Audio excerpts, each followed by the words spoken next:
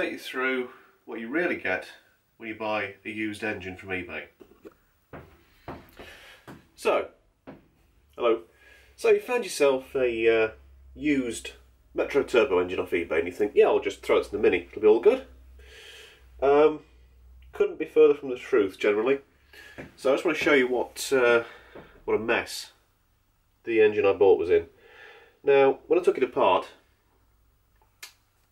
when I bought it, I took the top off, took the head off and thought, yeah, the pistons look really clean, no scratching to the bores. How wrong was I? Let's start off with the rings down here. Right. So, first off, when I took it apart, I thought, well, that's a bit weird. Two completely different type of oil scraper rings. One of them in bits. How the hell do you break oil scrapers? I don't know. Middle rings, fine. They're all the same, all the right size. No weirdness. Okay, fair enough. Top rings. Oh, three of them. All right. We'll come to those in a bit. The other one in three pieces. Okay. Why? Well, let's look at the pistons. So, when I took the engine head off, I thought, oh, that looks clean. They're all about the same. These are 9.38cc dish pistons designed for your turbo. This one's alright. Smooth movement, absolutely fine. Alright, I thought, well, that's okay. Bit of scuffing on this side, but nothing too bad. Next one I took out. Oh. Yeah. Ringland's missing. That's what these bits are. That bit should be, oh, there. Okay, I'm thinking, alright, so I need a new piston. Damn. The rods look alright. Ish. Next one. Shit. Total destruction. And that should move. That's stiff. So, the piston's broken and warped. Scratched. Again, the rod looks alright, I thought. Last one. Same story. Broken ringlands. Stiff as hell. Then I looked at the big end on this one. Don't know if you can tell there. Probably can just see discoloration. Yep. This was so tight, the whole big end has gone blue.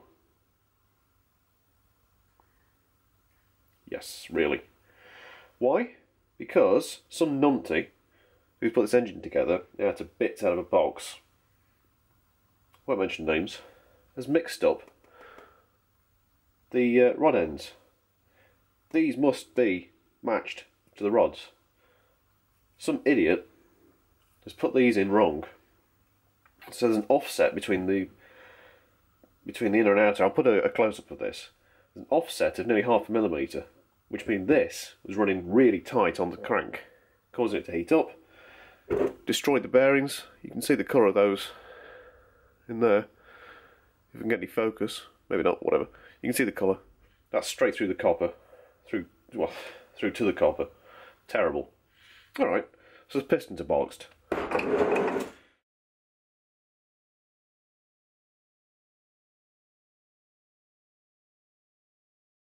What else we got? Weirdly, the main bearing shells were alright-ish. You know, they're not going to be reused. But there's no serious gouging. I mean, there's some wear.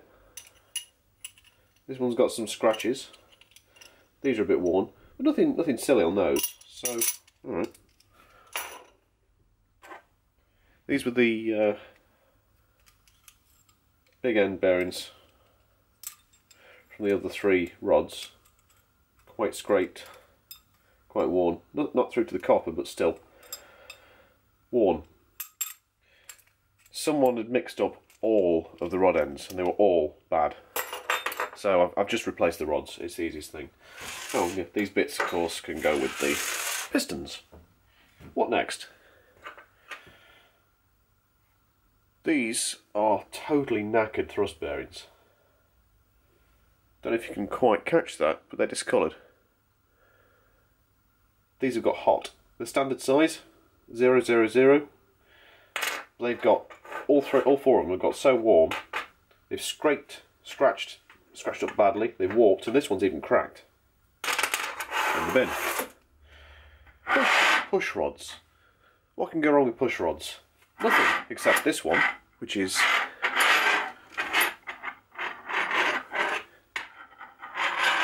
bent. Yep. In the bin. Cam followers. These do go, but this one is... Let's try and get a reflection on there. Pitted heavily. 3 of them pitted heavily. The rest are kind of worn.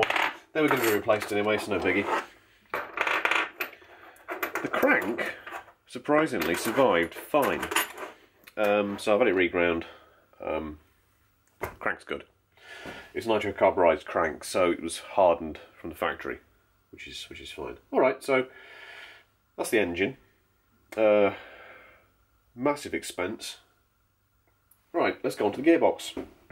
So I've fitted a set of straight cut gears from MED. These are the old gears. They're fine. They're not worn. There's no weird pitting. Oh, I'll also mention the engine block itself. The oil pressure bypass plunger had seized in place because of bits of grit and crap that have been sucked through, which probably explains some of the wear on some of the parts I've seen. The sump was full of shit as well, so that's fine. Gears, the old gears are absolutely fine. There's no unusual wear on those at all. They're actually quite good. All the teeth are absolutely fine, so that they can be used on something else. Not going to yet, obviously, but they're fine. Bearings out the box. I replaced them all anyway while I was rebuilding it. There's absolutely no point not. They were all okay, except the main bearing, which holds the output shaft, a broken cage in there. So that's scrap as well. Yeah, they're not expensive, really. Beetle bearings, average. Right, let's move on to the last bit, which I replaced with a crosspin diff. This is one of the main things that you'll find with turbo engines boxes. When they've been thrashed, they will eat through the pin.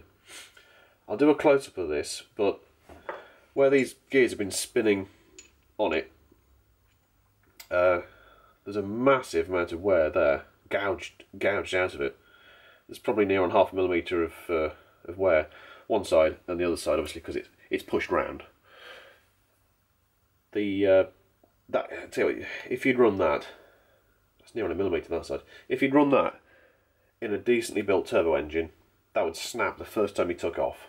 You'd be back having to rebuild it. So fit a crosspin, for God's sake. If it's out of turbo at all, these will be knackered. The thrust bearings pitted horribly.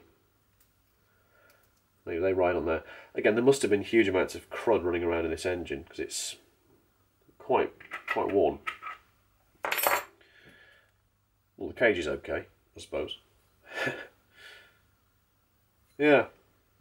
So you buy a £600 engine and you think, that'll be alright.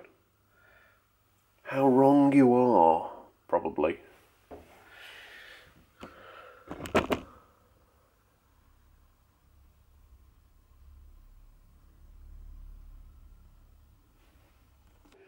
So until next time, it's goodbye from me, and goodbye from me.